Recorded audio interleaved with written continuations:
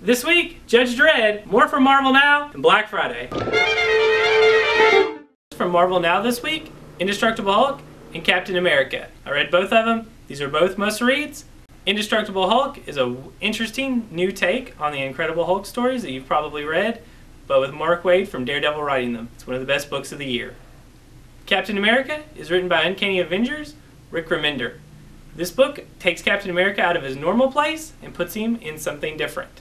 This is a really different Captain America story. I think everybody should check it out on Wednesday.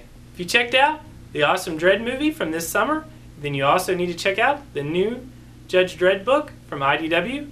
This book is the same flavor. It's got 2 different stories from Judge Dredd in it. If you like the movie, you'll like the book. Check it out this Wednesday.